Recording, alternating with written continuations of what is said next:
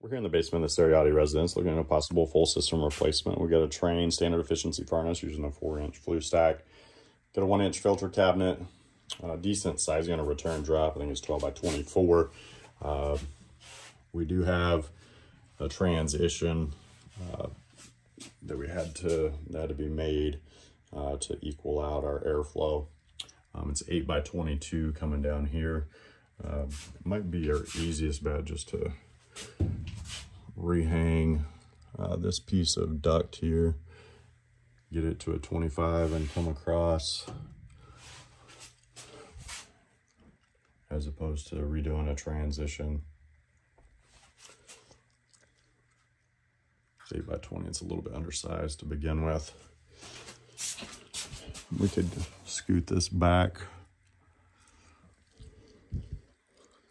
to say here, expand that, and then just bring our trunk line all the way over and then carry straight down. So we can get a 4-inch filter cabinet, get our furnace on a base.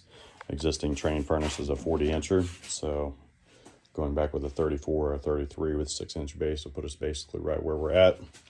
Looks like a 2.5-ton coil, feels like 3/4-inch line set. It is a lined flue. We got a 5-inch liner connecting to our 4 and our 3 for our water heater. Black iron pipe for our gas lines. Rework those new unions, disconnection, shutoffs. Electrical comes down from the ceiling. And then our drain runs into here. I'm not sure if that goes to our sump. Yes. Okay.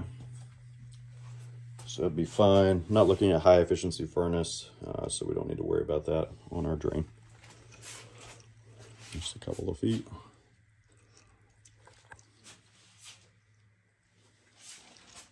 One-way trunk line, then it splits into multiples here. Any questions, let me know. We're in the Ceriotti residence. Customer has some concerns in the winter months that it stays pretty cold down here.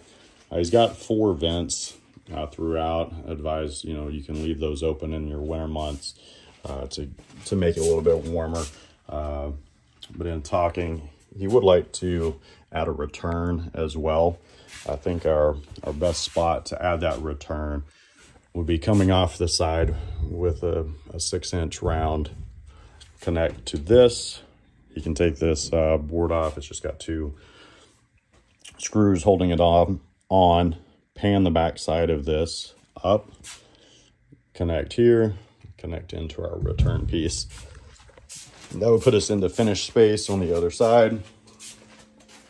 And then for combustion air grills, either going here on that side or here near the stairwell for combustion air. High and a low, go to the back or up front. Any questions, let me know. Oh, it's not a walkout, but it's just a short run. Outside the Ceriotti residence, looking at a possible full system replacement. We got a 2.5-ton train unit sitting out here, 13 SEER, sitting on a pad. We'll need to probably re-level, pull up at least the top concrete pad. Looks like a heavy one underneath. Just get it re-leveled. I don't know if we should do pavers or maybe heat pump feet. It has a tiny bit of a lean to it, but we can add heat pump feet if we need to. New electrical disconnect and whip coming out to the unit. We got 3/4 by 3/8 inch line set. We'll flush and pressure test that. We'll need about 4 feet of thermoflex insulation on the outside. And then accessibility. We can bring in equipment through our alleyway here, back side, and then our door right there on the side going down to the basement. Any questions, let me know.